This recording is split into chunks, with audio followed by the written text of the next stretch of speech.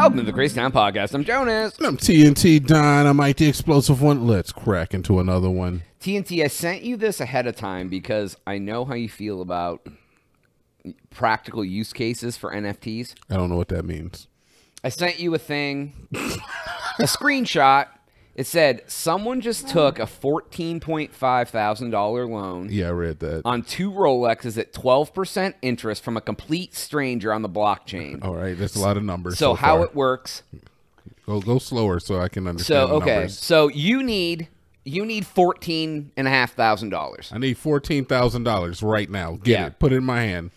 How do you I have get 2 it? Rolexes. How do I have Rolexes? Because you own them. I don't own Rolexes. You told me this guy took a loan out to get the Rolexes. No, he took a loan out against the Rolexes. Oh, okay. Well, okay. Fine. So he needs money. So what he does, how this works, Okay. I have $14,000. I don't know you, but I have it. Yeah. And I'm like, I'm willing to give anyone a loan that can put up collateral at 12% interest. So what you do is you use an escrow company. Oh my God. I don't know why this is funny. This is actual true use case. I mean, go ahead. You send the Rolexes to the escrow company. Yeah. Okay. They hold them. Yeah. As a middleman. Yes. Get 2 NFT tokens. Okay. That are worth 1 Rolex apiece. Sure. If you don't pay me, I trade the tokens into the escrow company for the Rolexes. They send me the Rolexes. So I imagine the Rolexes are worth more than $14,000 yes. plus 12% interest. Yes, Rolexes tend to be worth more than $14,000. Yeah, so like, and this was brokies. done on chain, 2 complete strangers.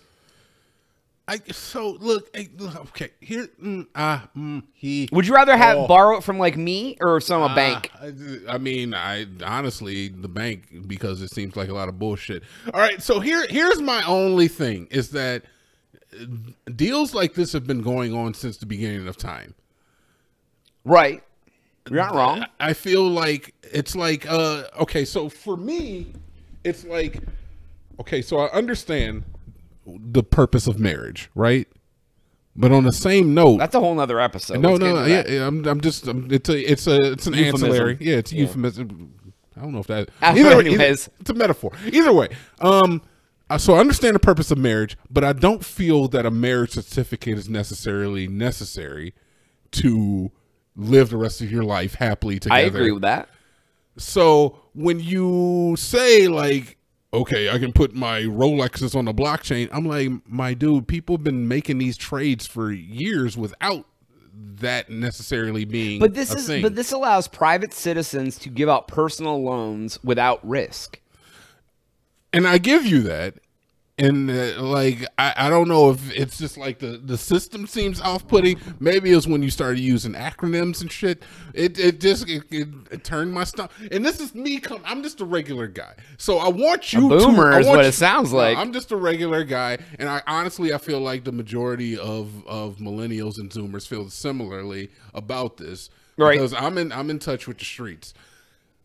I want you to sell it. I do, because honestly, I'm on your side, but we gotta be. If I had the type of money to loan out to folks, at doing this, it's way easier than trying to like go to a bank. Because if somebody's willing to put up some rollies against my 14K, they default. I'm just like, I got the rollies, sell the rollies, got my money.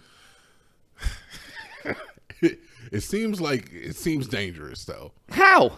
I don't know how. What's dangerous about it? It seems kind of shady, right? How? If somebody comes like, yo, I got these Rolexes, you got $14,000. That's why the escrow company is involved. They hold the asset. They verify the value of the asset. They're liable for the asset while it's in the thing. They're just the middleman being like, hey, if homeboy defaults on his loan, we got his collateral. Trade us the NFTs. Here comes the watches. I don't know if it just disgusts me when you start talking about financial stuff. Like, it just turns my stomach. I guess so. I'm just a normal guy, too. This is me speaking from a normal guy. You were all in on tokenized property for rent. Look, my real name, that guy, the guy on my birth certificate, he's like, yeah, Jonas, talk that ish. TNT Dynamite's like, nah, fuck that ish. All right? So I'm going to let you know that. That's TNT Dynamite. Government name is like, no, I get it. Yeah, government name was like, oh, that's cool, whatever. TNT Dynamite's like, nah, bro, you can't, I'm not getting on board with this. It sounds like a scam. They're already coming at crypto, which a lot of people were pushing. They have already gone on to, I think there's lawsuits against Jimmy Fallon for his participation. The pump and dump with the Bored Apes. He had it to a point where he was like talking about it on the show and trying to get, and I'm sure other people may have made a purchase. So like it does not, and there's been so many rug pulls and pump and dumps. Like people do not have a good view of the NFT and crypto realm. Crypto bro is literally a slur. It's actually funny that you brought that up, because I was watching something today, and it's about like what I've been talking about, like video game assets being like where you own them and you can like sell the skins and whatever. Yeah. And they were talking to the guy and interviewing him. He was like, yeah, and like, so what you do is like, you know, you own the game is free. You own and somebody was like NFTs, and he goes, oh no, that's a 4-letter word. He goes, they're going to start being referred to as digital assets, because when people hear NFT, they think scam. But then if they're like, oh, your digital assets, that makes sense. It is a digital asset. It's like, it's something of value that's digital. It's like a digital Pokemon card that you could sell, right? Or whatever. Mm-hmm. It would be like that old Magic the Gathering game online where you had to buy packs of cards and whatever. If you could then have like owned those digitally and sold them to your friends and stuff. So, bro, like I said, Diablo 2, I played that game. Marketplace. The marketplace for Diablo 2, where you could buy SOJs and Shackles with 2 sockets, Etherals. I don't know what I'm talking about. I mean, they were ahead of the time, dude. Yeah, that was a beautiful system, and people loved it. And there's actually people who made money doing that stuff. If you were what's that crazy game, enough to like just farm Diablo 2 all day. What's that space game that has like it's ridiculous, and people, there's whole big economies and people wage wars on other it's like it has its own economy. God damn it, what's the name of it? I don't know, man. That's I would know it if you said it. And it's on the tip of my tongue. Dick? Yeah. Tell me some more reasons why you don't believe it. No, you said it was on the tip of your tongue. All right. Yeah, I don't know. So yeah, that's 100% true. I feel like it is a 4-letter word. Like you start talking about that stuff, people are just like, bruh, come on. I'm not joking. Like you try to scam me. And it's because people have tainted it. And like it may be, in its nature, it may be like an altruistic type of ideal, and honestly, I think that having the option for like the everyman to have access to being able to sell assets that we might not have been able to sell prior is a good idea. It's just like there's going to be some trepidation, man, and rightfully so, because people don't want to be taken. And honestly, yeah, we should preach is that people should do their research before they get involved with anything. Oh no, I agree. Nature. I have a couple things to say. One, first, the game's called EVE Online. Okay, it's been around forever. Sure. 2, the second thing is like whenever it comes to anything financial, like crypto, stocks, you shouldn't buy the things people are telling you to buy. You need to do your own. You need to do your own research about the use case and its like plausibility. But no, how it's going to end up catching on is. Yeah, the term NFT, crypto wallet, it's all just going to be hidden under a layer. Yeah, it's going to be hidden under a different term. You're going to log into your Fortnite account.